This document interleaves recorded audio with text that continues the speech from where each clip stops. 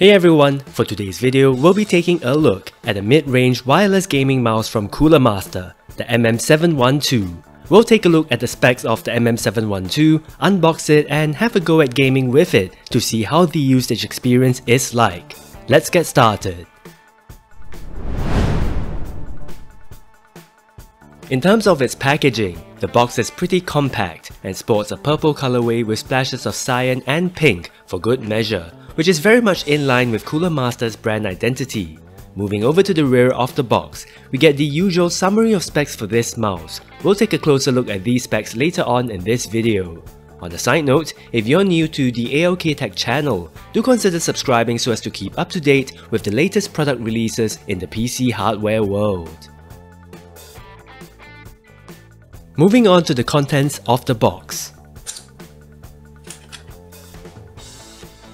First up, we get a USB dongle adapter right here. Now the said dongle has a USB Type-A port on one end and a USB Type-C port on the other end. This adapter is meant to allow users to place the wireless dongle as close as possible to the mouse. Apart from this, we also do get a 1.8 meter long USB Type-C male to USB Type-A male Ultra Weave cable. The cable is pretty lightweight and soft to the touch. Apart from the cable, we get the MM712 mouse right here. We'll take a closer look at the mouse later on in this video. We do also get a quick start guide,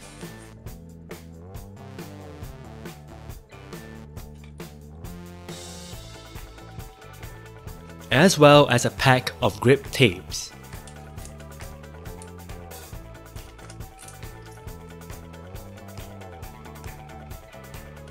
With that, onto the mouse itself. Right, so first impressions, it's pretty lightweight, weighing in at just 59 grams without needing to go for a design with holes all over. For its price point, the mouse has pretty decent build quality, with no squeaks or rough finishing as far as I can tell. In terms of dimensions, the MM712 has the dimensions that you see on the screen, where it can be considered a pretty short mouse given its length of 116.5 mm. It comes with an ambidextrous shape that is more suited for right-handed users owing to the placement of its side buttons. The mouse comes with 6 buttons that can be programmed via Cooler Master's MasterPlus software and is available in a choice of 2 colors, either black or white. Moving on, the action of the left and right mouse buttons feel pretty decent with minimal sideways play as can be seen. I did however notice that there was a wee bit of pre-click travel and some amount of post-click travel if you were to press down firmly on both the left and right mouse buttons.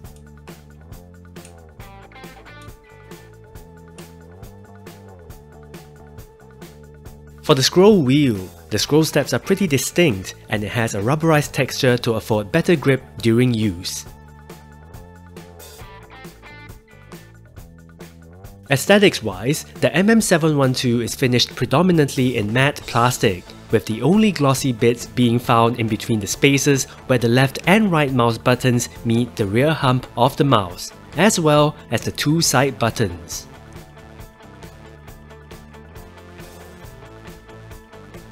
Fans of RGB lighting will be pleased to note that the MM712 comes with an illuminated Cooler Master logo like so. If you opt not to enable the RGB LED, the MM712 has a rather stealthy appearance that makes it suitable for use even in the office. You get the ability to toggle between LED colors by pressing down on the scroll wheel and clicking on the topmost side button. You do also have the option of cycling between lighting effects, and this can be done by clicking on the scroll wheel and the bottommost side button like so. Naturally, these RGB lighting effects can also be controlled through the MasterPlus app. More on this later on in this video. Moving over to the front of the mouse, we get a USB Type-C port, which is to be used to charge the mouse via the included Ultra Weave cable. You can use this mouse as a wired mouse while charging it up, which is convenient for sure. While we're on the topic of the Ultra Weave cable, as can be seen, it sports a braided cable design with a USB Type-A male connector on one end, like so. And on the other end, a USB Type-C male connector, of which both connectors sport gold plating. The cable feels and looks pretty premium on the whole.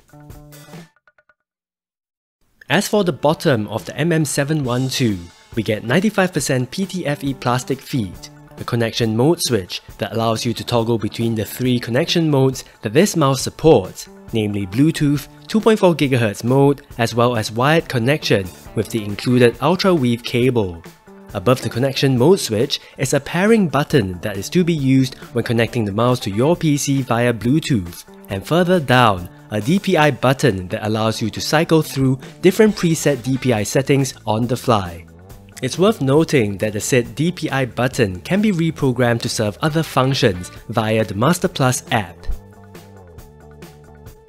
We also get a storage recess right here for the MM712's USB Type-A wireless dongle. Removing the lid, we see that the USB dongle springs up for easy removal, which is a nice touch. Onto some additional tech specs for this mouse. The MM712 comes with a 19000 DPI PixArt PAW 3370 optical sensor, with the specs that you see on the screen. And it also utilizes ALK 2.0 optical micro switches with a 70 million click lifespan for the left and right mouse buttons. As mentioned earlier, the mouse comes with 3 connection modes, and in terms of battery life, Cooler Master states that with the LED lighting switched off, the MM712 has a battery life of 180 hours on the Bluetooth mode and 80 hours on the 2.4 GHz mode. Onto the usage experience with the mouse. I played several rounds of Fortnite with it, and as a gamer who uses more of a claw grip while gaming, I found the mouse pretty comfortable to use, where its profile and height suited me just fine. As someone who's used to gaming mice that are much longer, I found the MM712 pretty comfortable to use despite its shorter length. Using the large version of the Cooler Master MP750 gaming mousepad, I found the glide action of the mouse to be pretty smooth, and the positioning of the side buttons was just right.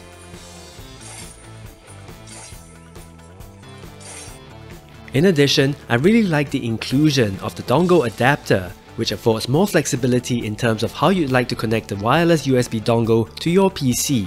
Simply attach the wireless dongle to the adapter, like so, where you can then attach the dongle to the included USB Type-A to USB Type-C Ultra Weave cable and position the wireless dongle to be as close as possible to where you'd be using the mouse.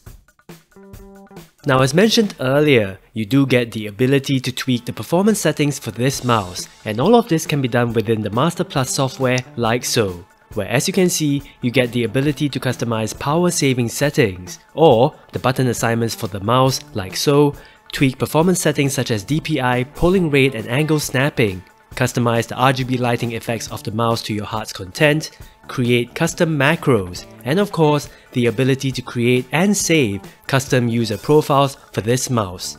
A pretty full-fledged software suite, I must say. I do wish though that Cooler Master had included the option of displaying the MM712's battery life in percentage terms within the app. As you can see, the battery life indicator is just a battery motif with no bars or lines to allow one to estimate the amount of charge left. With that, to sum up, the Cooler Master MM712 was a pleasure to use in my opinion, and definitely delivers value as a mid-range wireless gaming mouse, especially with its 19000 DPI PixArt sensor, its lightweight that was achieved with a hole-free design, triple connectivity options, as well as good build quality. As of May 2023, the MM712 can be had for a price of around $69 from e-commerce sites such as Amazon. With that, thank you so much for watching, hit the like button and get subscribed if you've enjoyed this video, and I'll catch you guys around the next time.